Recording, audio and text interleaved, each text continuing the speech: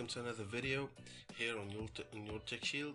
And in today's video we are going to be talking about the Google IO16, and I'm going to talk about what's hot in this latest IO.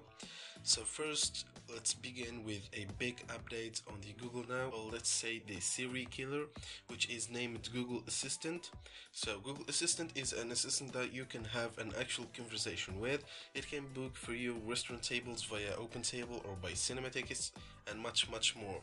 Google Assistant has a full context of where you are or what you are asking and your search history, so it can get better results for you. The CEO of Google, Sundar Pichai, mentioned that this is something mainly tailored to you.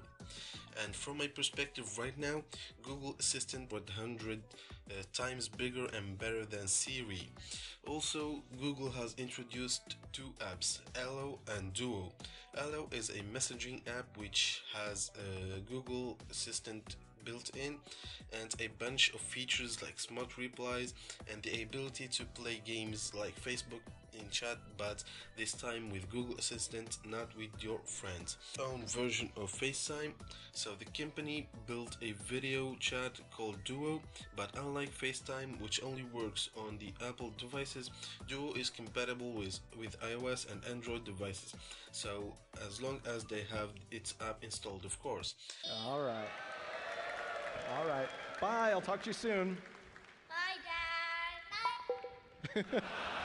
It also varies from FaceTime with its knock knock feature, which gives users a preview of the video call they are about to enter before they actually accept it.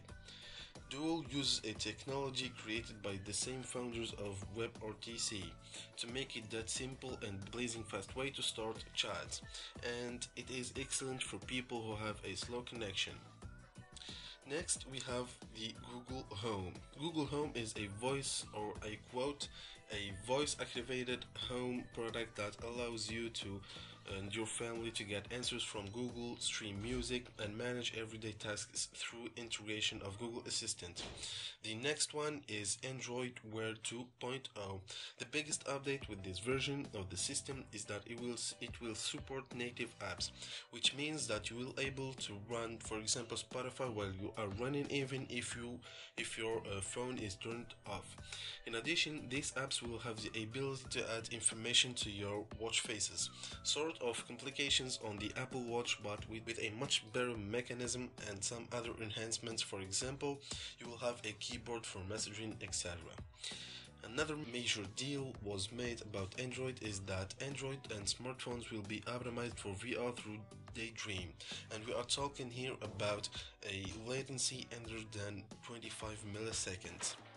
There will also be a standalone VR headsets with the inclusion of a controller that can track wherever you are pointing at, and also you don't need to exit the VR environment because you will have access to a native version of Play Store enhanced for VR, with a full version. Applications will be enhanced and content also will be enhanced for VR in a very cool way. And now to the main dish, Android N. Android N now comes with a free support for Vulkan for gaming, which is great, and also the inclusion of the JIT compiler, which now allows to install apps 75% faster and 50% less on the space taken by apps. That to the JIT compiler, Android is upgrading screen now is gone, so no more waiting when you upgrade your version from now on. Android N also focuses on encryption as well as productivity, mainly trying to make the life experience much better for the user when interacting with Android. We also have multi-window support and picture-in-picture, even though apparently this is only coming to Android TV, which is, I think, weird. We also have the ability to quickly reply to messaging from the notification tray without opening the app, and just a lot of different little things, like for example being able to switch between applications by simply double tapping the multitasking button, obviously multi-window support, and this and other things. And like Marshmallow Lollipop, changing the operating system is something you don't want to wait out, so you can download the Android and developer preview. I will link it in the description. And thank you guys for watching this video.